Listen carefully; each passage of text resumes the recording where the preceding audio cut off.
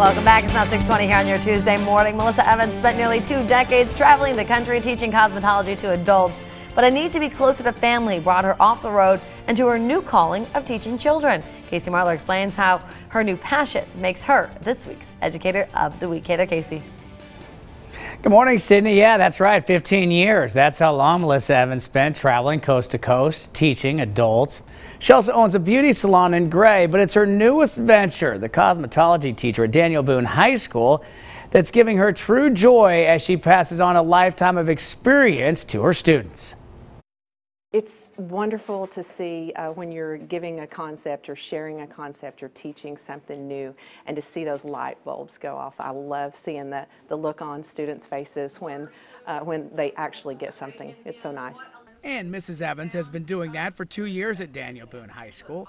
In addition to quizzes and book knowledge, Evans gives her students her knowledge of a lifetime in salons both here in the Tri-Cities and all over the country and the world. You have the textbook knowledge, and then you have the real life experience. And so I think it's wonderful to get to share those experiences. But what really stands out is her enthusiasm, not only for the students, but for cosmetology as a whole. The students are attracted to her. You know, she has changed the culture of the cosmetology program down there by having her background knowledge, having her own salon. You know, she already has those resources, and the equipment with her.